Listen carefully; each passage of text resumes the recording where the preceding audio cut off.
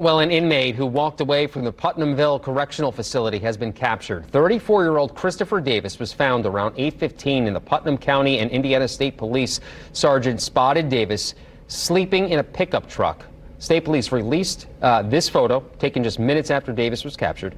Police say Davis will be checked out by medical personnel before being taken back into custody. Davis was convicted of theft and burglary in Clark County in 2010, battery charges from Scott County in 2017, and burglary charges from Scott County in 2009. He was scheduled for release in March.